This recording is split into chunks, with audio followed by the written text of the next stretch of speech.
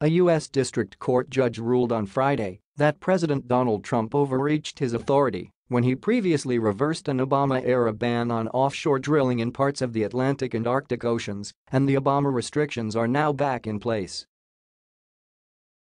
Judge Sharon Gleeson gave her ruling late Friday and said that, while presidents have a federal law authority to remove certain lands from development, they do not have the authority to revoke those removals.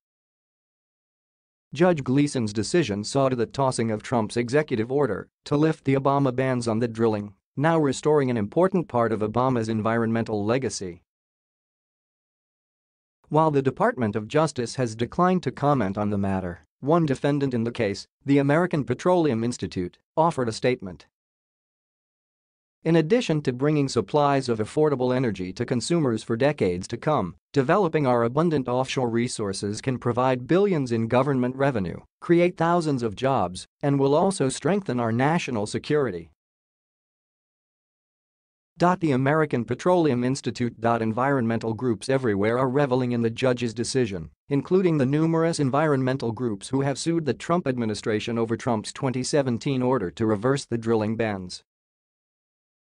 Eric Grafe is an attorney with Earth Justice who represents several of those environmental groups, and he was pleased with the ruling and stated that it shows that the president cannot just trample on the Constitution to do the bidding of his cronies in the fossil fuel industry at the expense of our oceans, wildlife and climate.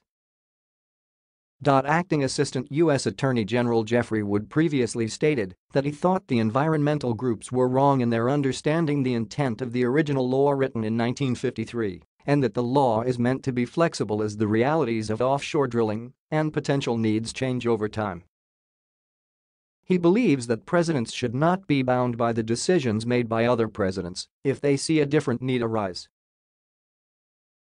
President Obama made important decisions like banning exploration and withdrawing leases in the Arctic to protect animals like the walrus, the ice seal, the polar bear, and other animals that Alaska Native villages depend on for survival.